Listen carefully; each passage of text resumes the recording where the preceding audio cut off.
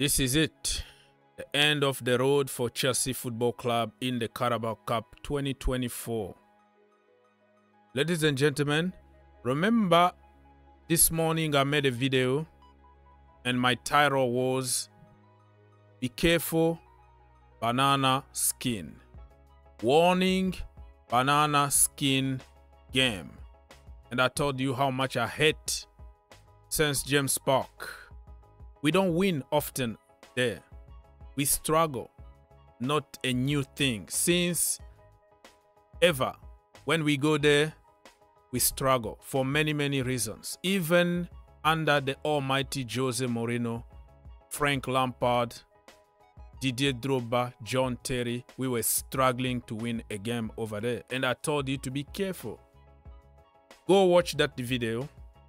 Read the comment down below. You will see people calling me clown. Our B team is better than everybody. Like, we have the best team in the world. I was like, be careful. Talk is cheap. Stop talking. There are certain people who just react, or they just want attention from you, and they're gonna just insult you because insult is gonna attract more. So they want to bring some negativity, insult you because they know better. They know everything.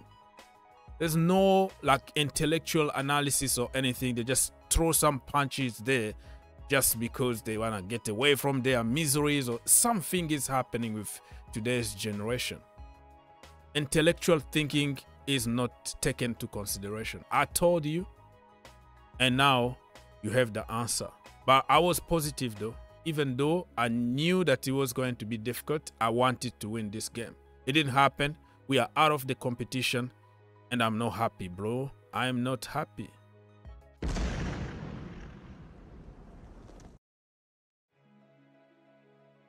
This video is about my player ratings. But can anybody explain to me why we bring 20 people to Newcastle, private jet, and not give them a chance? What do you have to lose the last minute? 10 minutes to go. You are losing 2-0. Throw the freaking kitchen sink out there. Put everybody. Anybody that you can find there. We have 5 subs and we've only made 1. Noni Madueke. I'm going to give him 3 out of 10. I'm going to explain. This is the only change that we made. Chile was there. Kasade was there. Chukwuemeka was there. Mark Gio was there. The last minute. And we know Christopher Nkunku was struggling. Joao Felix was struggling. What do you have to lose, bro? Bring Gio in. Throw the kitchen sink. He's tall, powerful. The kid wanna play. He has nothing to lose because you are losing already. Throw some offensive players out there. Even if you concede the 3rd goal, it's nothing. Just do something. Show some urgency. We didn't show any urgency. We didn't make many changes. I don't know why we're keeping players on the bench. Chukwuemeka, what do that boy need to do? Felix is struggling. Bring Chuku. What's wrong with this guy? So Maresca today, 50% of the problems today from the manager, the strategy, the lineup, and 50% from the players because they were also poor. When we created few chances, they couldn't capitalize them. Westfall one more time today. So today I'm going to give everybody from 2 to 6. No more than that. And for 6, I'll go with Mikhailo Mudryk because I've seen a lot of changes in this brother. He was the only guy that was trying to create something.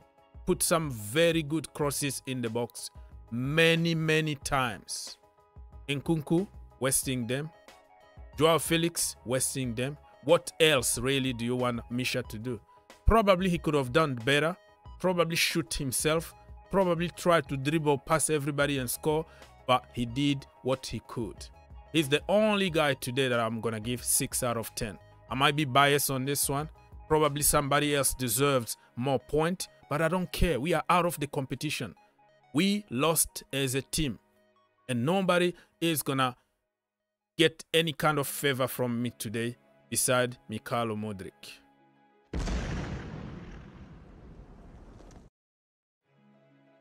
Enzo Maresca. Let's start by Enzo Maresca. He's going to get 3 out of 10. Because of what I just said, you know, poor selections, poor tactics. He didn't make changes. And I don't know, he was out of character today because we know that he always make very, very quick subs. Today, he didn't do anything. I don't know. Like I said, 50-50 because the players also let him down. We created chances, opportunities. You don't take them, what do you expect the manager to do? Disasi was a disaster today. Where is Disasi? I'm going to give him 2 out of 10. Score an own goal, and it was poor because we conceded 2 goals today. I mean, we had the ball, but domination sometimes means nothing. You know, you can have the ball, but what you do with the ball? He scored an own goal, and Badiashile, man, I'm not going to even waste your time here. Badiashile, 3 out of 10. Calamity, the first goal came from a calamity of mistakes from the goalkeeper to Badiashile to Vega. But all that is instructions from the manager. The manager tells them to play that way. If you don't play that way, you are going to be subbed or you're not going to play anymore. So they are afraid of making intelligent decisions. The next thing that Maresca need to do is to tell them to use common sense sometimes. When your brother is under pressure, 3 players behind him, don't pass him the ball because he's under pressure. He's not gonna win it because there are people who got more momentum behind him. 3 out of 10. I don't want to get too mad today, but Tosin, 3 out of 10. Very slow, a lot of mistakes, but he wasn't the worst on the pitch though. Who else? Jorgensen, all of them 3 out of 10. Could have done better, but the defense, when you don't have a good defense, you don't have a good midfield, you look average. So I can't really judge him properly, but he conceded 2 goals. And he tried also to dribble past, I don't know, Isaac, that is his name, or Joelinton or somebody. Successfully did it, but it was very risky. We were not far away from conceding the 3rd goal because of Jorgensen. But he did good though, so 3 out of 10. Kukurea, 3 out of 10. All over the place today, but he wasn't the worst on the pitch. Enzo Maresca, why am I calling him Enzo Maresca? Enzo Fernandez, 3 out of 10. Captain, you're supposed to bail us out, okay? Sometimes do some magic. You are the most expensive player. You are the captain. You are the marquee signing. You are the playmaker. You have to create magic. Don't only blame everybody else. It's everybody's fault, not Enzo's. When we win, it's Enzo's masterclass. If we lose, it's Gallagher's fault. It's Mason Mount's fault. It's Donald Trump's fault. No, nobody want to blame him. Nobody want to state fact on him. But he was part of the problem too. He didn't create magic. Let's be honest here. Without the fear of getting abused by an army of professional evil people that will get on you because you mentioned Enzo. There's nothing special about Enzo. Let's be honest. He needs to improve.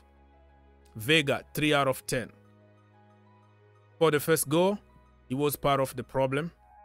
And he got a chance that he shoot probably straight to the goalkeeper, or it was a deflection or something. Could have done better.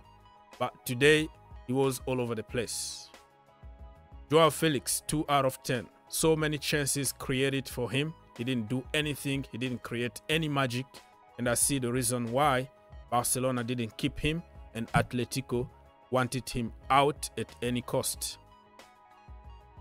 Nkunku, 2 out of 10. The same. Westfall today. Misha was putting some very good crosses for him to miss over and over and over again. Today, you let me down, Mr. Nkunku. And KDH, 3 out of 10. He played out of position as a winger. I can't blame everything on him. But if you are a good player, you should also create some magic even from the wrong position. Did that make sense? I'm done, man.